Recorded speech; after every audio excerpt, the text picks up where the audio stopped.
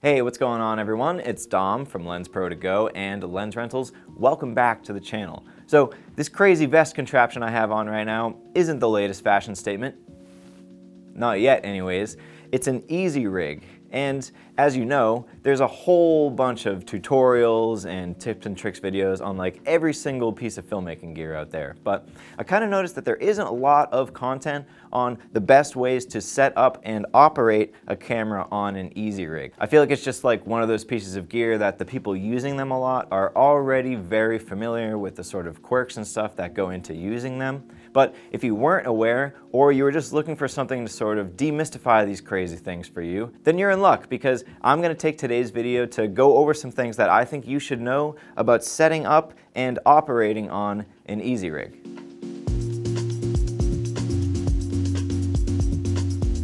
So what an Easyrig is a backpack essentially with this big like turtle shell plastic casing on the back which houses this overarching arm. So inside this arm is a really strong rope with lots of tension. And that's because when you attach a super heavy camera on the end using this little spring-loaded hook, that tension counters the weight of the camera, making it essentially weightless. Now, you didn't actually make anything weightless. What you really did was redistributed the work of holding this camera up from your arms to basically every other part of your body, your shoulders, waist, and legs. And now you can see how much less of a strain operating this massive camera rig is. I can bring it up to like even above shoulder height for me. I can bring it down low to waist level and get a low angle shot. I can pan and tilt all super easily. Basically anything I would be able to do handheld, but without actually managing the weight of the camera. And look at how freely I'm able to like move and do things without worrying about where this is going. Like using both of my arms, for example. You could just totally let this chill here like this. Obviously it's gonna swing around a little bit if you really move, but look at this. You could just like hang out, make a salad, do some volunteer work, all while your favorite cinema camera is dangling nearby. No, but seriously, I could wear and operate with this Easyrig setup for multiple hours at a time. You might look at me right now and say that that looks kind of uncomfortable, but honestly, it's quite the opposite. It's very snug, and I would go as far as to say it's a little bit comfy. It's like a weighted blanket. And yes, after some extended use, like after a couple of hours of shooting on this thing, you'll probably start to feel the burn like a little bit in your back or legs, but trust me, it is way less of a strain on your body than hand holding a rig this big for multiple hours like that. So as for the image, the Easyrig is going to stabilize this camera very sufficiently, but it's also going to allow it some slight movements and subtle sways that's like reminiscent of handheld footage. And there's tons of examples out there, TV shows and movies of cinematographers using a camera on an Easyrig to help get that handheld look, but obviously take the strain off their operators. So there's your breakdown of like what an Easyrig is. Now the real reason I wanted to make this video was to offer up some tips and tricks on getting your camera build ready for use with the Easyrig, and also some good procedure for getting it on this spring-loaded hook here, and then maybe a tip or two on actually operating the camera while it's on the Easyrig. Okay, so the first step is obviously putting the vest on.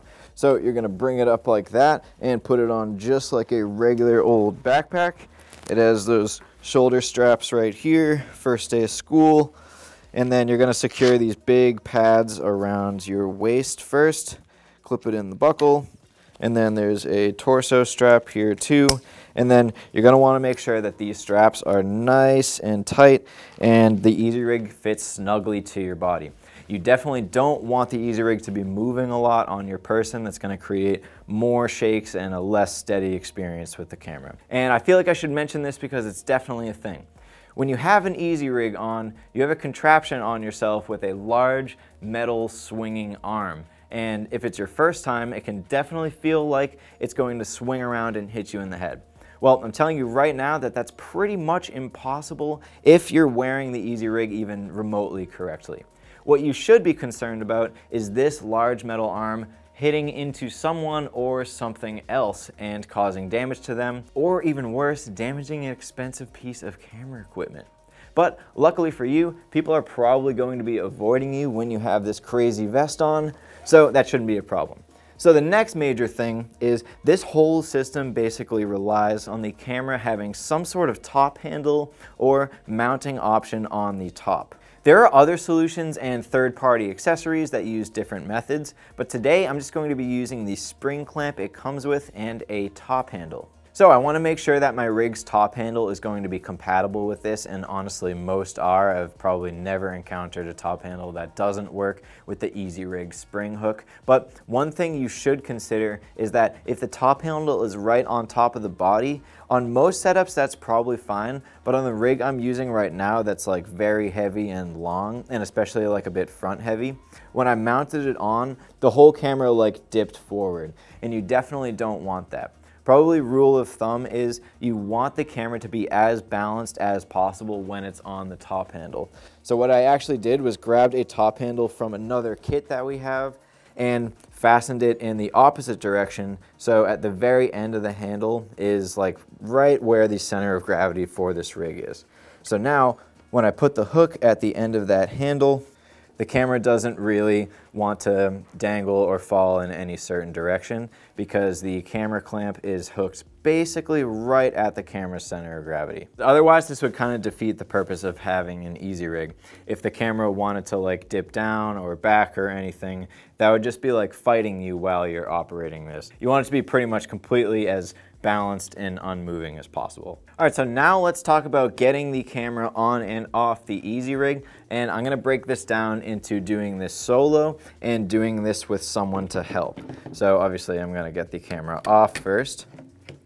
So even with this super beefy rig, I'm gonna be able to get this on and off the Easyrig very easily. So ideally, you're gonna want the camera on a level surface that's about waist height or maybe higher. Next, I'm gonna grab this spring hook with both hands right here. This is a pretty high tension build, otherwise you'd probably be able to do this with one hand.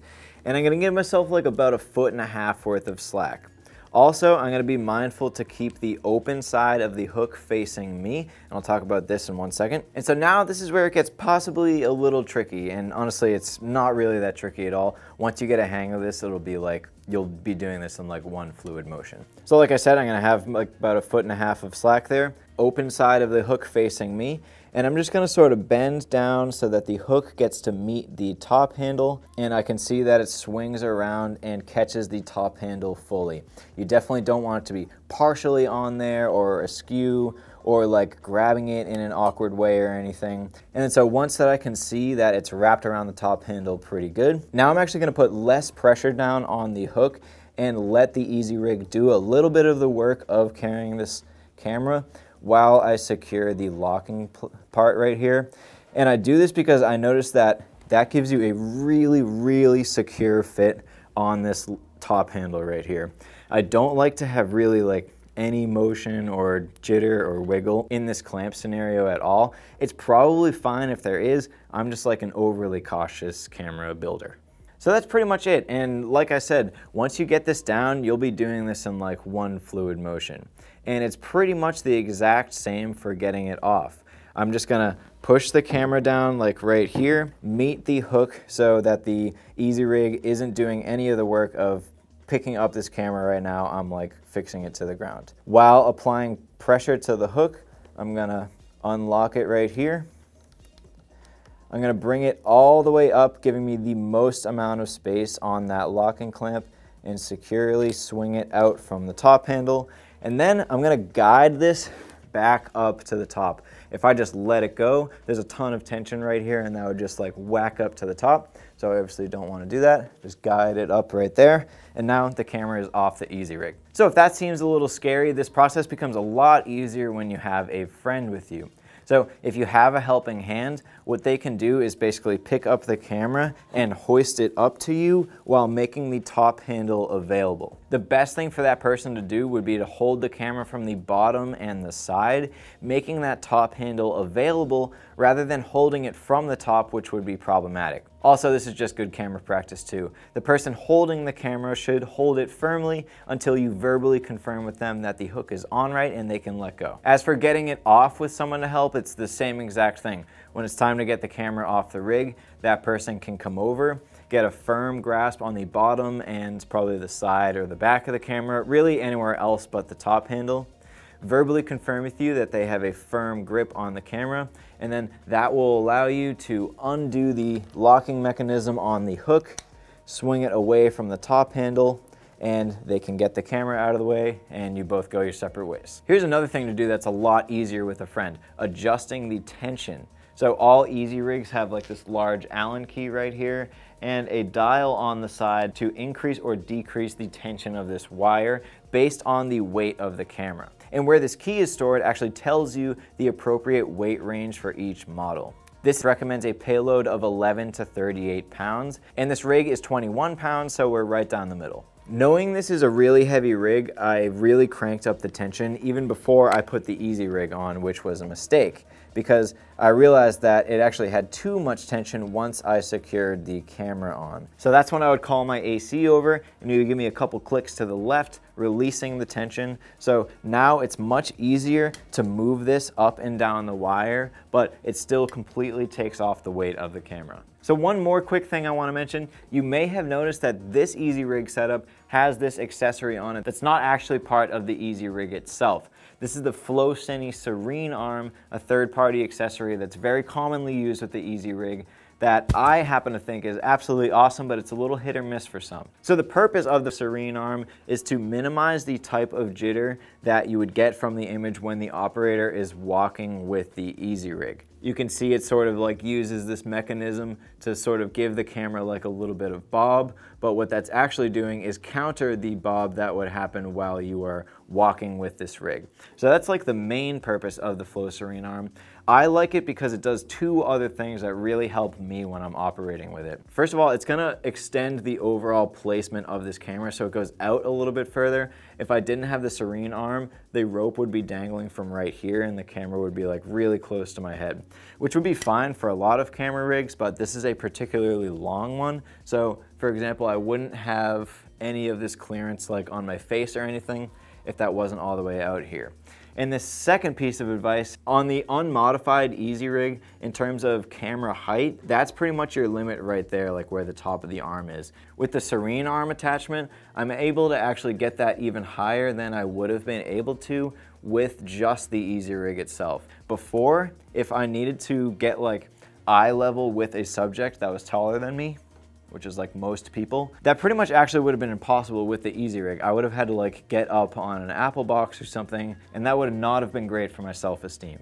So with this thing, it's absolutely awesome because I can get it even higher than where it would actually be on the unmodified Easyrig. Okay, so those are the tips that I really wanted to get across. It's mainly just the little quirks about getting this thing on and off the hook, and also what you're able to do if you have at least one person to help you out. But there's also like one or two operation things too that I want to get across before we wrap up this video. So an Easyrig is an amazing way to get handheld-esque shots without managing the weight of the camera, as we've discussed so far.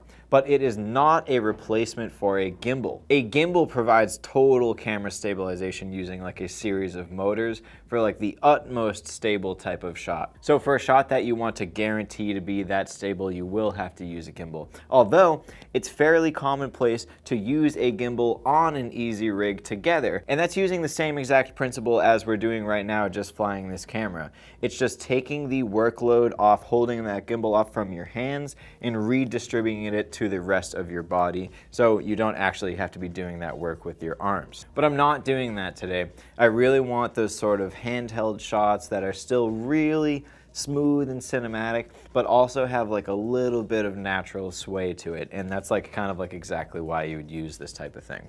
If I had a gimbal on here, it would just be like really cumbersome, and it would be like a little bit more of a larger footprint setup. Even though this looks really ridiculous and cumbersome, I can actually be really slim and sort of like low footprint with this. I could sneak into like a lot of close-knit scenarios if I was doing any sort of operating like that. So, which would only be like mildly more challenging with the gimbal. But anyways, that's gonna lead me to my last tip of operating the camera on the Easyrig. And this is gonna come from the Steadicam world. So, basically, I'm gonna operate this whole thing at a little bit of an angle as opposed to like dead on shooting it like this. When I get it to the side like this, I just have much better general control of the camera. I can pan and tilt like so much more easily, and it's just at a much more comfortable distance away from me. Like I said, if this was like dead on right here and I had my monitor like that, I would just have like this battery like almost whacking me in the face right here. So now I'm just gonna like sort of like sway around. I'm looking at my monitor. I can make any sort of changes. And then also, angling this to the side like this is going to allow me to bring it all the way up to the Serene Arm, like I was talking about before, if I wanted to get a higher angle than just the Easyrig would allow. So if I was shooting this like head on like this, I wouldn't be able to do this because the camera would sort of like hit the top of the rig right there. So operating on the side like that just gives me this extra couple of inches, and you're like, that's such a little difference, but that seriously unlocks a lot of other shots for you if you're just able to get an even slightly higher angle. So that's pretty much gonna wrap up this video on my tips and tricks for getting a camera hooked up onto an Easyrig, and also a tip or two for operating the camera while it's on this crazy contraption. So, if you have any questions about anything that you saw in this video today, or you have any tips or tricks of your own for getting a camera hooked up onto an Easyrig, you know what to do. Drop a comment in the comment section below and we'll start a discussion.